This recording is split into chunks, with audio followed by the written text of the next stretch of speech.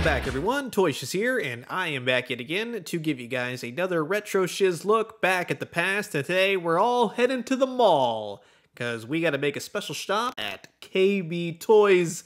Who doesn't remember KB Toys? God dang, they were amazing. The bins, digging through the bins, maybe have some dinner at the King's Table, and then head over to KB Toys, maybe in the arcade as well, if there was time in the ads. The ads. But I got 3 Spider-Man TOYBIZ figures that were exclusive to old KB Toys in the 90s. Well, one, some people kind of go either way on, but at least two out of the 3 were guaranteed to be at KB Toys. So that's, hey, you know, that ain't bad.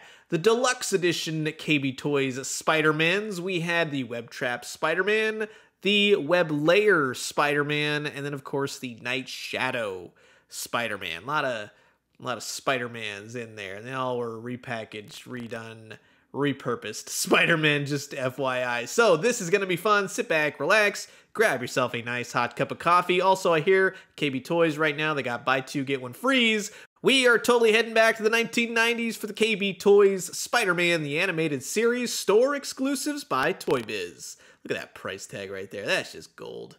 So first up, we'll start off with the 1995 Web Trap Spider-Man, of course, KB Toys exclusive, a repackaged first wave Spidey with some added Web Trap accessories, and as you can see, yeah, it's the same exact figure from Wave 1, but he comes with an interesting catapulting into webs sort of deal. And just an FYI, I thought about this long and hard. I got this figure. The KB Toys price tag is on there. It's kind of hard to come by, and I really like the packaging.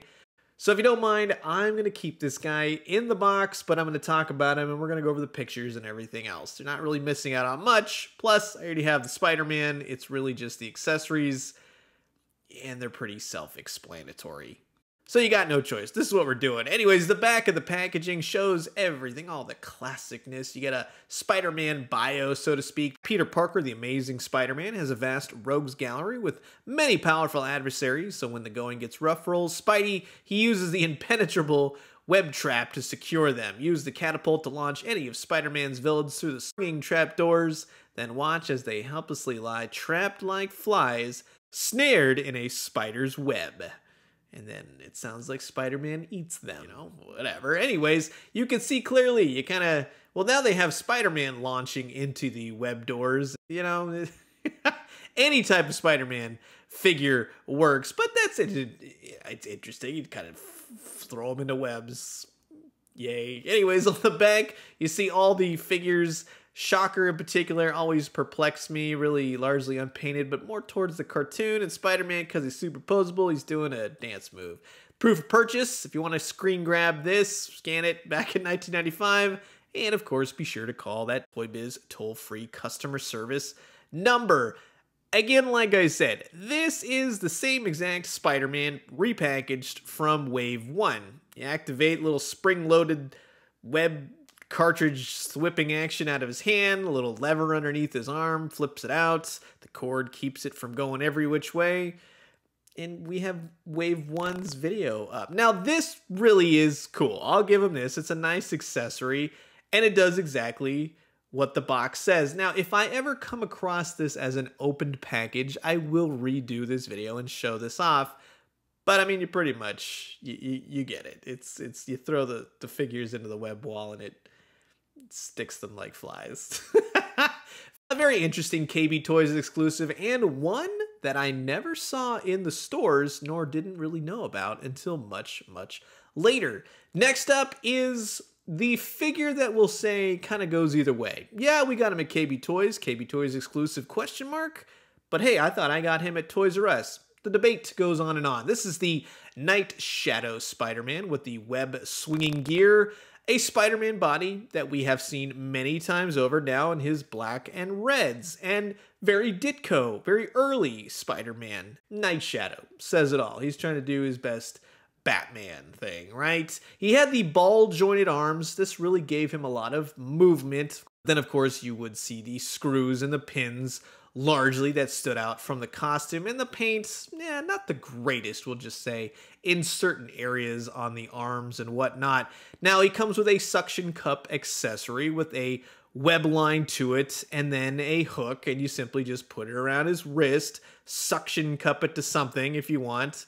This thing is lost its suctioning, we'll just say, and you can swing Spider-Man around, and that was meant to evoke, yeah, he's doing the thwipping Spider-Man web throwing action, which works, yeah, you know, I mean, you could web up Scorpion in the face if you really wanted to. Here's web in your eyes, to quote the cartoon show. But a question is, how come they never used white string or gray string instead of the black string?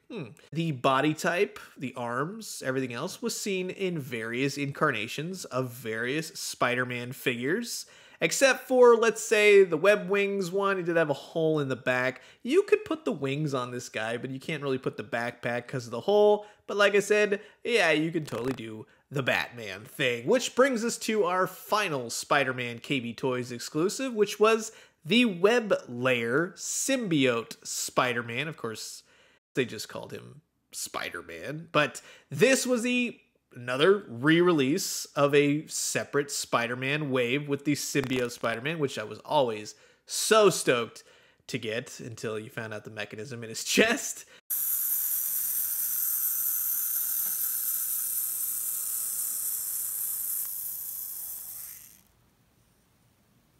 But he comes with several accessories, again reused. The webbing though, we'll talk about that. Same arms, like the previous figures, right? Hey, what are you guys doing here? Different body, though, we'll just say. Hodgepodged sort of Spider-Man. But the symbiote costume is cool. We really didn't see Spider-Man make any constructs, of course. Carnage, Venom, for the most part, they did that. Although I do like the outstretched black goo. That works. That's cool. That's really the only time you can really get away with it. And I like stacking all the weapons together. If you thought the weapons look familiar, yeah, they're based off the Wave 1 Spider-Man TOYBIZ line of Carnage.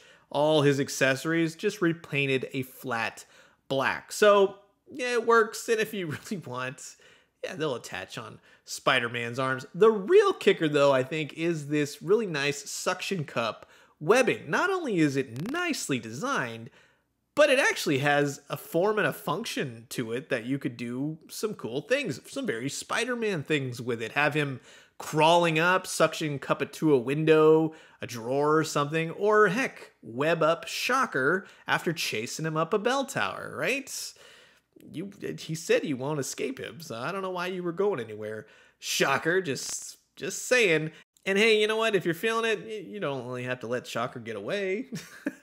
The original release of the symbiote Spider-Man did come with a web effect as well. Now, this one works too. It's an all-black webbing, but I kind of like the white one better, to be quite honest with you. I think it fits this whole symbiote Spider-Man motif with the webbing and everything else.